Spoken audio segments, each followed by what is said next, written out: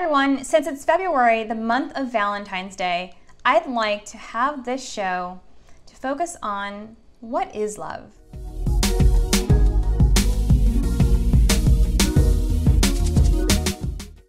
During Valentine's Day, people around the world cuddle up with their loved one, and single people hope to find someone just in time to celebrate this happy love day.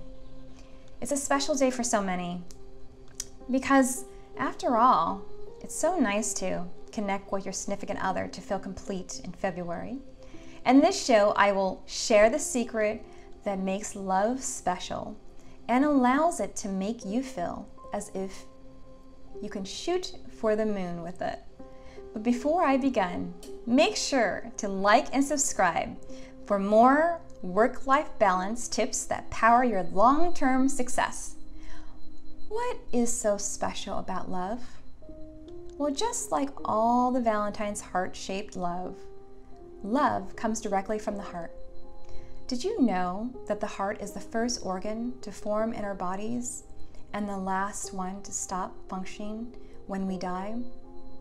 The heart is not just for love, but it is an important part of our body's internal system that keeps us alive.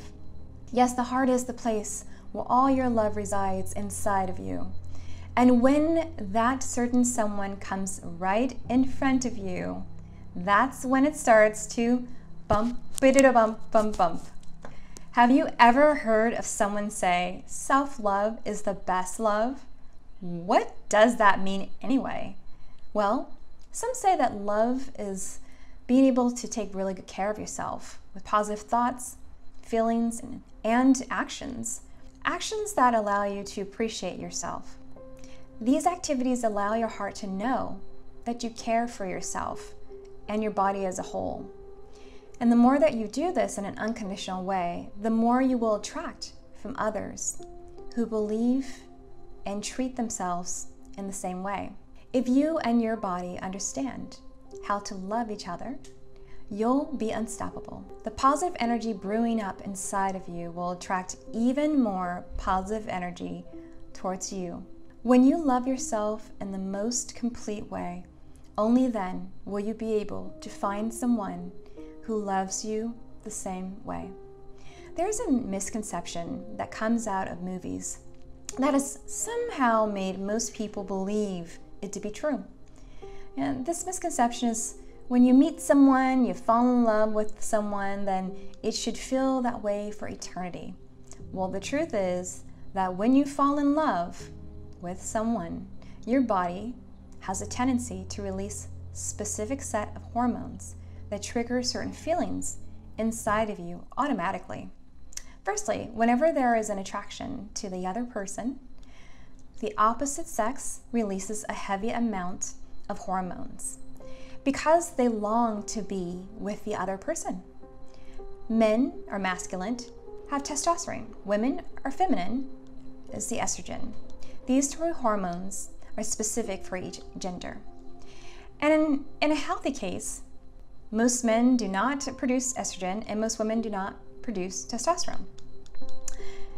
Oxytocin, known as the love hormone, and when released in the bloodstream, it makes a person feel good and they get so excited about the times. Pheromone, which are odorless chemicals produced by humans, are detected by the nose of the other person. They could also be sensed by you. It also plays a role in the lust phase because it helps initiate the desire for the opposite person. Scientists, after several studies, have found evidence that following hormones, it's a play for the process of falling in love. Adrenaline is a hormone that allows your heart to beat faster and stronger. It gives you a surge of energy and it focuses your attention solely onto your potential mate. It can also heighten feelings of anxiety or nervousness and butterflies in the stomach. Adrenaline is the fight or flight hormone that prepares you for what is to come next, something for which you and your whole body needs to be ready for. Hence the term adrenaline rush, right? Dopamine is another hormone that is also released in response to love. During the lust phase, dopamine levels increase, which may essentially lead to an addiction to that person that you desire. High levels of dopamine are also associated with norepinephrine, which is another chemical messaging that increases excitement and focuses on another individual. Serotonin is a hormone which acts as a neurotransmitter and plays a role in maintaining mood balance, appetite, sleep, memory, sexual desire, and sexual function.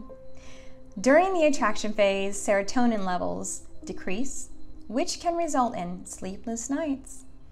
Low levels of serotonin have also been linked to individuals with obsessive compulsion disorder. Serotonin is also known as your body's happy hormone.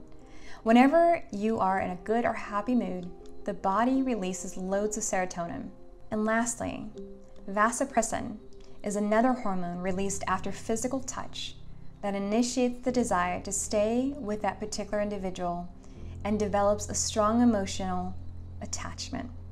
This hormone makes the other person want to be around you all the time.